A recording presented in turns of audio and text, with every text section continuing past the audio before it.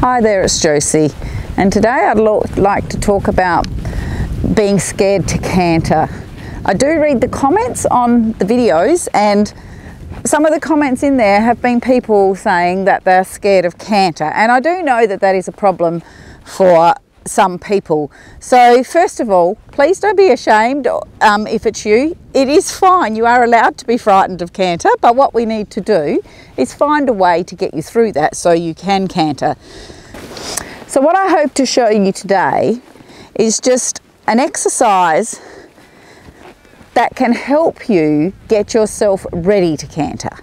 So you don't even need to canter to do this. This is actually getting yourself ready so that when you have a canter, that you are set up for success, that you don't fail, and that it's not a terrifying experience for you. Because let's face it, horse riding is meant to be fun. I tell myself that all the time. It is meant to be fun. Yes, if you're going to train a horse or you're going to ride a horse, you are going to stretch the boundaries of your comfort without a doubt. But to be absolutely terrified and do something on a horse does you no favours, and certainly doesn't do any favours for the poor horse, because he will read your body language and how you're feeling, and then your energy, and then he will probably get himself a little bit uptight as well, and that helps nobody. So the first thing is to admit to yourself that you're scared to canter, and that's okay. The second thing is to realise that what I'm going to teach you today can take one day, can take 1 week, can take 1 month, might take a year. It doesn't matter. It's not a race. Don't do something that you are scared of doing. As I said, yes, you have to push the boundary, so there's going to come a point where you realise you're a little bit nervous, but you need to take the next step. But if you're scared, do not do it. That would be like me training a young horse and expecting it to be able to do something when it is fearful. I put all the foundations in place for the young horse to be able to take the next step with some confidence. Doesn't mean they're not tentative, because sometimes they are. Let's talk about running over a tarp. So they are tentative to go over it, but I build them up with all of the success that I can and all the tools they need to then be able to do it. They might go over and go, oh my God, oh, that was awesome. Okay, so I want to set you up for canter like that.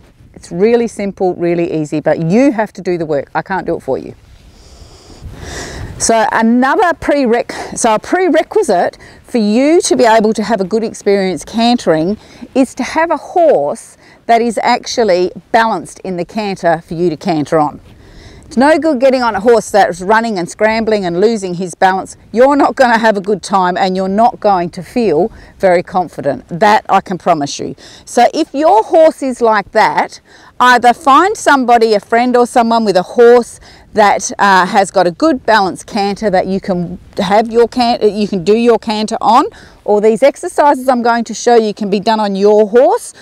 But whilst you're doing them, pop your horse on the lunge and do some trot canter transitions to help your horse find his balance in canter. Now, horses that are unbalanced in canter on the lunge will usually run really fast because they're chasing their own balance. They're trying to find it.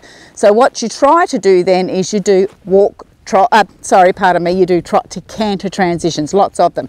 Half a circle of canter, trot, quarter of a circle of canter, trot. Because the trot canter transition will help the canter become more balanced. Now let's get on to you.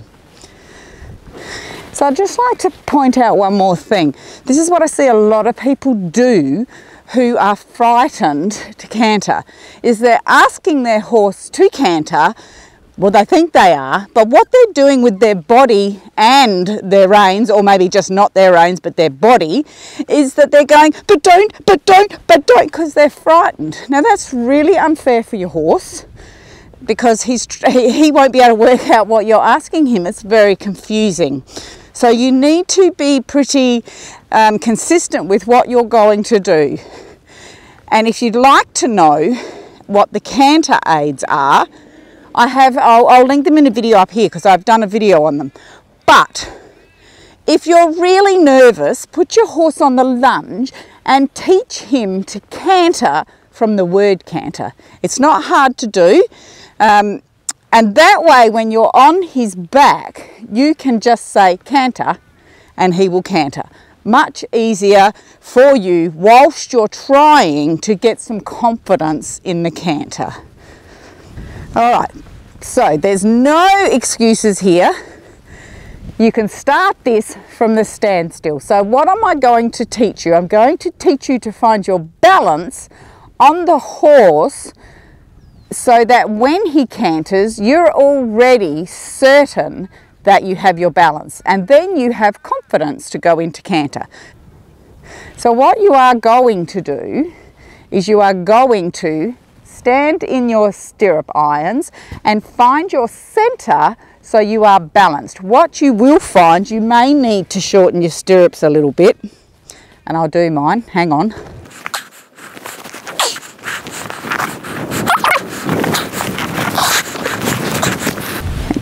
All right, so I've just put my stirrups up too, which is making my knee bang into the knee block here anyway, but you need to be able to stand up in your stirrups and stay balanced on your horse, not hanging on to anything.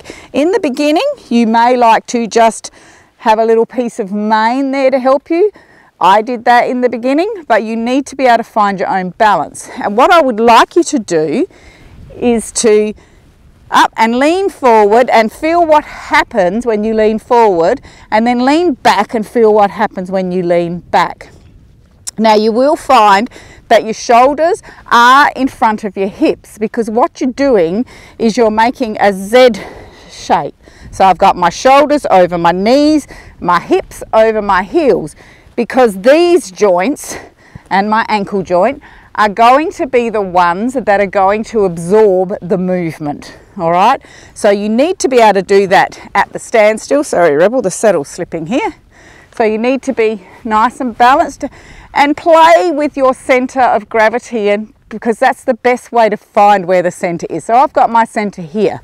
So once you can do it in the standstill, get your horse walking. Rebel's going to go, what are you doing? And then get up in the walk.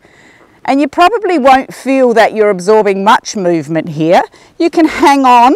I want to make sure you're not leaning forward, because if you do this in the canter and something happens, the horse spooks, you're in the ejector seat position. In fact, never on horses should you be leaning too much forward, because it is called the ejector seat, because that's what happens. They stop, drop, throw a shoulder and you get ejected out. So you should be able to just find yourself balance. If you lose your balance a little, sit back down, resettle everything and find it again. Good boy. So once you can do that in walk, you go on and do it in trot.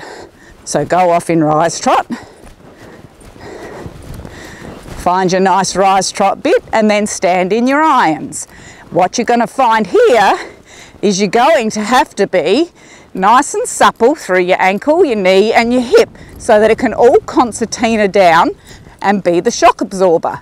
Don't lean forward, don't lean back, because you see what happens. Sorry, and he does not like it. I'm banging him in the back. Sorry, mate. So you find the middle piece, hold on to a little piece of mane, or pop your finger just on his neck and then take it off, and then pop it back on and then take it off, and see if you can find your balance. And how does that help you in the canter? Well, if you can do that, that's called a 2-point seat. If you can do that in trot, I promise you, canter is so much easier. Trot's actually, particularly on, it's not too bad on Rebel, he's got quite an elastic trot, but on Spider, he's got a shorter, choppier trot, and it's actually harder to do. And if you can do it in trot, you can do it in canter. So let's see how that looks. Hang on to a bit of mane if you need to, and once you can do it in trot, ask your horse for canter.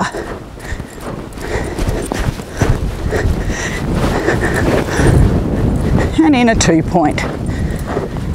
Much easier. Good. Good. Good. Good boy. And trot.